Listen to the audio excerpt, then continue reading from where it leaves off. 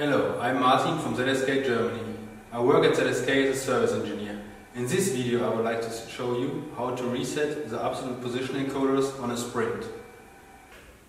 For the reset of the encoders we need a 2.5mm Allen key to open the cover on the back and to change the dip switches and a ruler. First we have to find the values for the 0 position. Then we have to go to L1, push to the right side, and there we can see the values. 39.5 is for sprint 7L, front and back, and 317 is left and right. Now we need to switch off the machine, therefore we press R7, L8, turn the main switch.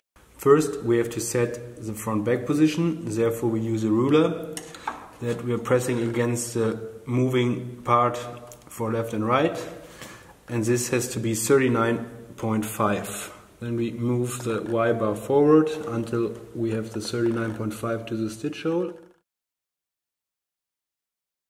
So now we have to measure left and right. It should be 317 to the inside of the sidewall.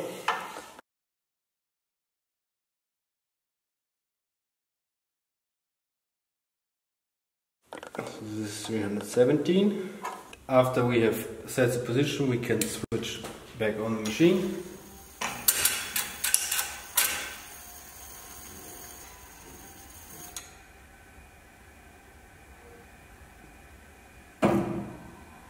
Then we are going to frame limitation,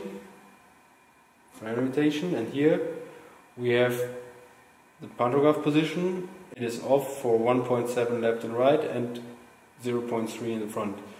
That means we have to reset the encoders.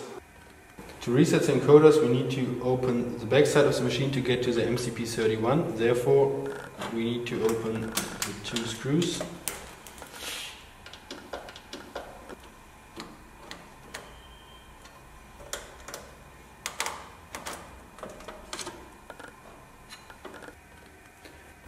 To reset the encoders we need to switch off 1 and 4. First we need to switch it on and back off, and same with 4, on and back off.